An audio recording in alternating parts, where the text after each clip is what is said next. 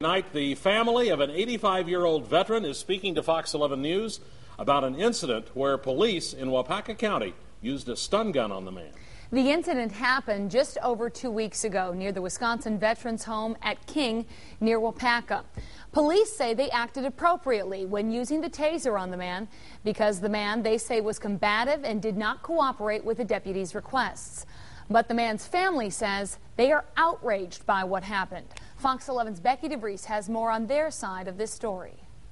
Dad has got dementia, okay, and he gets confused a lot. Dale Bruner's dad is 85-year-old Edward Bruner, a veteran and a father of 4, grandfather and great-grandfather to many more. Members of Bruner's family are upset about a Waupaca County deputy using a stun gun on Bruner. The State Department of Veterans Affairs says the morning it happened, Bruner was distraught after recently losing his wife. I was outraged. Shane Bruner is Edward Bruner's grandson.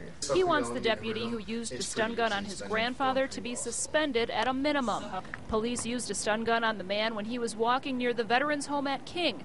Police reports say the man was not listening to the Waupaca County Sheriff's deputy that was there, and the man became combative. For a young, hopefully physically fit county police officer to have to tase an 85-year-old man with dementia who's distraught because his wife just died.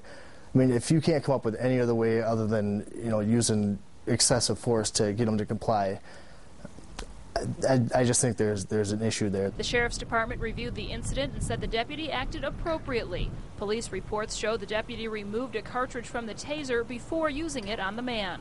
If he was so combative, I don't understand how they had enough time to take a piece out of the gun then. I mean, you just don't do that to an elderly person. I mean, that's not right. Family members tell Fox 11 after the stun gun incident, the man was taken to a mental health center for an evaluation and was kept there for 3 days, which caused him to miss his wife's funeral. The funeral was held the day after the deputy used the stun gun on Bruner. I was pretty shocked. I mean, I thought, if nothing else, you should at least let him go to the funeral. Members of Edward Bruner's family are exploring their legal options and say their priority is making sure something similar doesn't happen again. Becky DeVries, Fox 11 News.